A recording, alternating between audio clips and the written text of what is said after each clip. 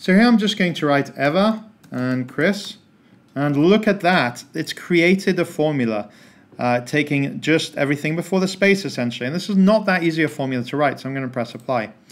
So my name is David Malime, and I have tons of videos on Excel, PowerPoint, Google Sheets, Power BI, Zoom, Teams. If you're using Tech of the Workplace, I'm covering on my channel. I love talking about the new stuff, and this just got released to Excel Online. I don't usually use Excel Online myself, but there are some features that are so worth it because Excel Online does them and they're absolutely great, and desktop doesn't do them yet.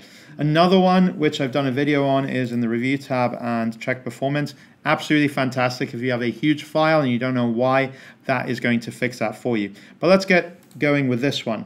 So in last, I'm going to write Lila and then Bevans. And then look at that. So it's done a few things. It's known that I want to take lowercase apart from the first letter.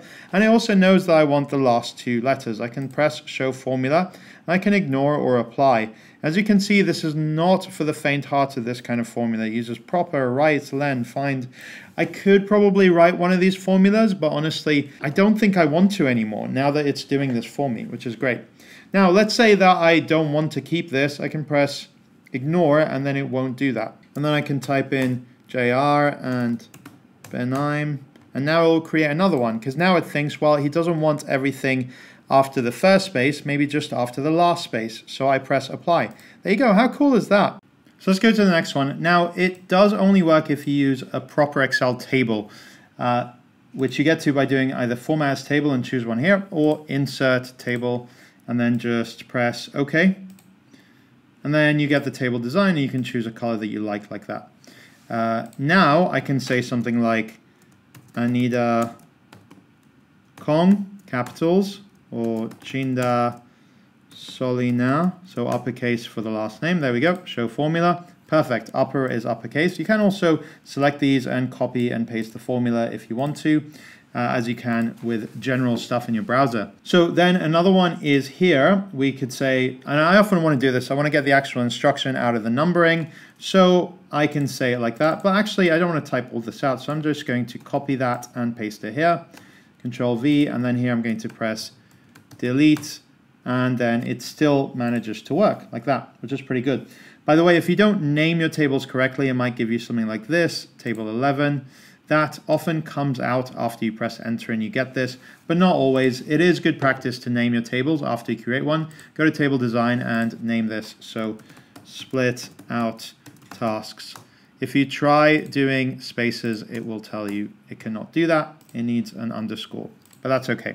So now let's look at some stuff that it can do with numbers, dates, and row numbers, which are pretty cool. And then let's look at other stuff that it can't do and stuff they can get wrong.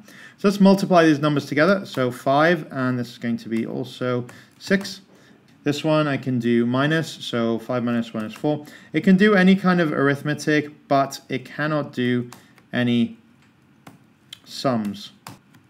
There you go. Apply. It can also do rounding and banding, which is really cool. So rounding, I can say 90,000 and 14,000, and there you go. Show formula, so this is using the round function.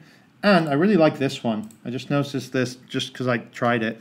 But if I can do 70 to 80 and 40 to 50, and there we go. How cool is that? And this is not an easy formula to write, but I really, really like it. Great. Dates.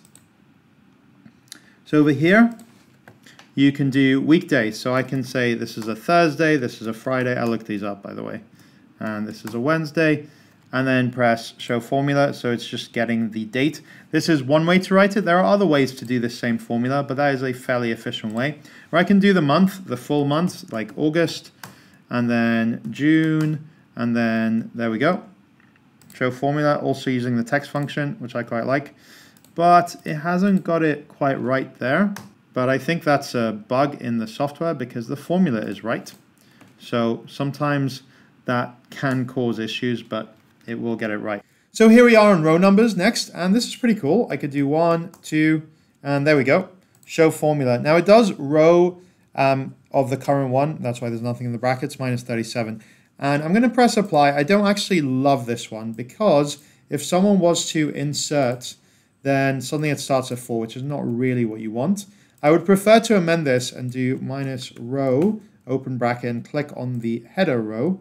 And then this will be always the headers of the table called row numbers. That's what that means. So in table design, that's what it's called. You can amend it. So if it's just called rowing, for example, now the formula says rowing like that. So here I'm going to do a little bit more. I'm going to do 1a to C for Chinda, and there we go, show formula. Again, it does minus 37, but it's pretty cool that it can combine that with something in the current row. So it can take something comparing the rows in the entire column combined with the current row. And here another thing it can do is, for example, 2023, this year, and I can also say 2021, and I can also say 2019. And there we go, it will do it and it will number it and go plus 2099. So essentially it starts at this year and it takes away 2 every time, which is pretty cool. So things that it currently cannot do are if formulas, lookups across tables, or aggregations. Like it can do this column plus that column, but it can't do a sum of these columns and write sum or write average. I haven't been able to get it to do that. But there is another feature that does that, and we'll look at that in formula suggestions, which is not quite the same, but it's still pretty cool and still uses kind of AI. So here we've got some things that I've noticed it gets wrong. So Albania, Finland, Hungary. So here I can say Albania, Finland, Hungary, enter, and here I'm going to say Andorra, Spain, Czechia, enter, and then here it does this, and I'm going to press apply. But notice that it's tried to combine all of them, and in this one where there's only one, it doesn't make sense, so it's just got these extra commas for no reason. In that case, you can just copy it and paste special as values, and then you can manually delete it if this is going to happen. Or you could if you wanted to write a formula yourself, but it's a pretty complicated formula. In this one, it combines it, but wrong. This was interesting for me. So Eva buys games, and Chris buys clothes. Enter. Looks right, but if I go to apply, I noticed here it says Tim buy P, Christy buy P soap. So what's the formula actually doing? It's adding in the custom word buy, and then adding that with the right, the last letter on the right of the product. Now in many of these that's an S, so that works with buys, but with soap it doesn't. So this is actually giving me the wrong one. So what you should do is remove that, press buys, and now we've fixed the issue. So if you're going to use this, kind of like if you're going to use ChatGPT or other AI to write formulas for you, just have a little bit of skepticism that it might get it wrong, and just check it yourself. All right, let's go to formula suggestions.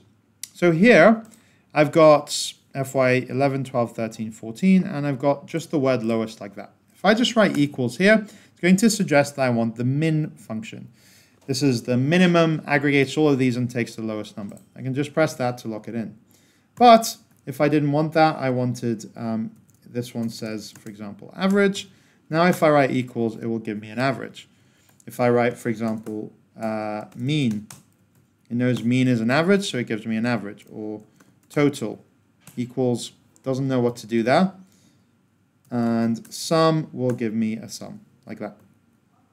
If you don't write anything, then it won't give you anything. But if you start writing sum, it will suggest all of these and even give you an idea of what that will be. It doesn't have to be directly in front. It could also be equals sum, like that. It even knows that 2011 is not to be included, which is pretty cool. A lot of other software would not have done that. Great. So that's what I wanted to show you with this video. That's called formula suggestions. Annoyingly, you can't activate these on demand, which I wish you could, particularly formula by example. I think would be so cool if you could activate by demand, like you can activate flash fill by demand here. So if you enjoyed this video, then my name is David Nyman. I have tons of videos on Excel, PowerPoint, Google Sheets, Zoom, Teams. If you're using Tech of the Workplace, I'm covering on my channel. So subscribe if you like this kind of content. Thanks for watching.